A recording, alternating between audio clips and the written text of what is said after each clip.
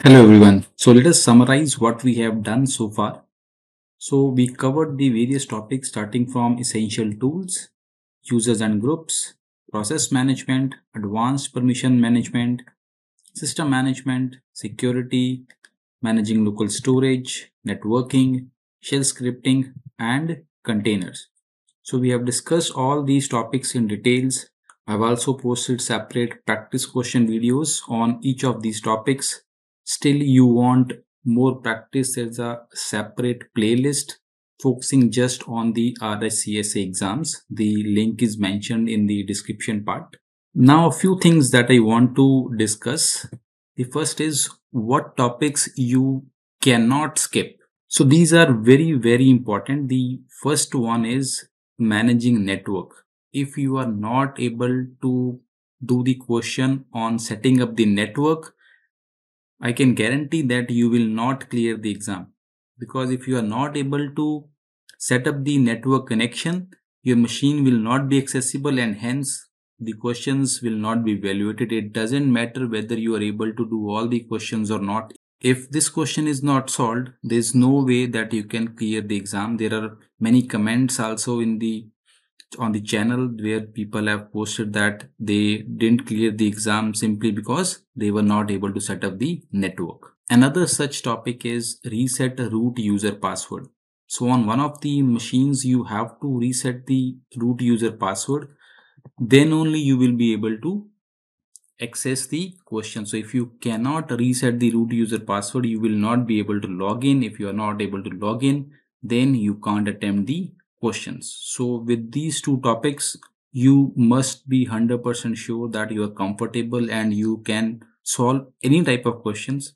Root user is pretty straightforward, but with managing network, you must practice a lot so that you can either set up or change the current configuration of the network. Then the next topic is configuring repos. Now, the why it is important, because in certain questions you might be required to download a package. So in that case, this question is a must, because if the repositories are not configured, you will not be able to download the package. There is a possibility that you lose certain marks in other questions which you otherwise know.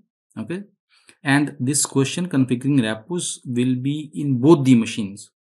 So one question will fetch you multiple marks, two questions on the same topic.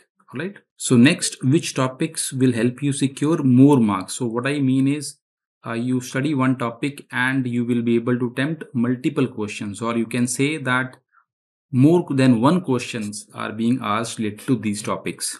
From all the topics that we have discussed, there will certainly be one question, but from the repositories like I discussed earlier, there will be two questions, one on each machine, and couple of more such topics.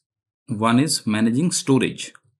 So in this topic, you will find questions related to disk partition, swap space, LVM, video. That is for sure that the questions will be on these topics. Another is users and groups. So you will see multiple questions which involve either creating the user or the group, something like this. So I hope that my videos or the playlist that I have posted will help you to prepare for the exam.